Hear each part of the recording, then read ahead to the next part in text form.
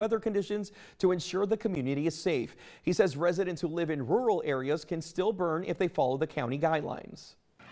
We'll be working with the Texas Forestry Service, monitoring our weather conditions. The residents who reside out in the rural areas that don't have trash pickup, they will be allowed to burn and dispose of their household trash.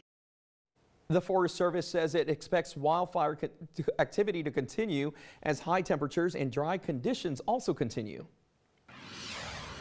Well, it's time to get crafty with paint, and Danielle's got one unique way for us to do that at a local event that we can check out. Oh yeah, it's gonna get our creativity going, Adam. Are you down for that? Yes, I feel I'm pretty creative. Actually, you are. I agree. So you're gonna like this a lot, okay? I want to officially welcome you to the world of Candlestick painting. See, there's going to be a special event that's going to allow attendees to design beautiful patterns and colors on the bodies of various candlesticks for decoration and, of course, for use. Now, it is a fun hobby. You can do it alone or with family and friends, and it's also a pastime that you can try out even for selling online if you want. There's going to be brushes on site, and you can use them to illuminate your candlesticks in a very artistic way.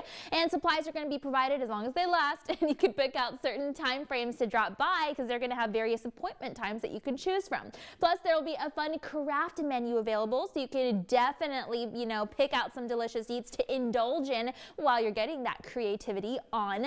And candlesticks and candles together, of course, not only can be used as art, as in this case, but of course, a very practical tool for lighting out of the beauty that they provide, as well as necessity, especially when the electricity goes out. It's a good one. Candles themselves have been around for many, many years, okay, and they come in all shapes and sizes. So painting the thin sticks versions of them can definitely be a unique experience for sure.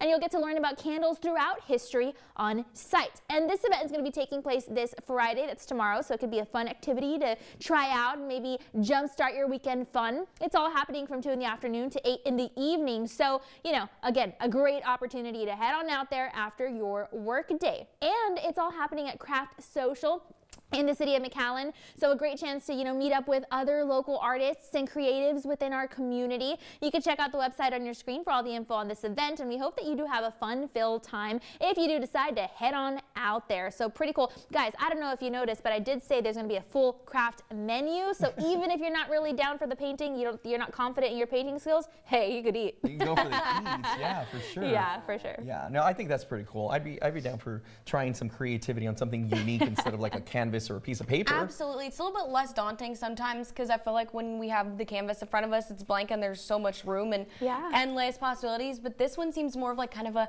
design type thing. Some polka dots, some stripes. Oh, okay. Yeah, we got some painting going on behind. Adam didn't even know. No, he was like, whoa. That was you painting. Yeah, I didn't even remember anyone reporting that, but okay.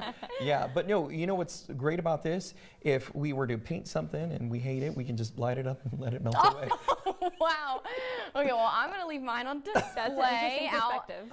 Front, center of my home. Adam's like, burn it. Burn it. Burn it. So this masterpiece is long gone, what you're saying. Yeah, no, it does. I don't know. I don't want to say it doesn't look good because I don't know who did it. But it's looking decent. Gonna keep my abstract candles art. away from Adam. Yeah. Well, thanks for the info, Danielle. You got it. Well, still to come, UTRGV's marching band is gearing up for Welcome Week workshops, where you can expect to see their performances. That's next after.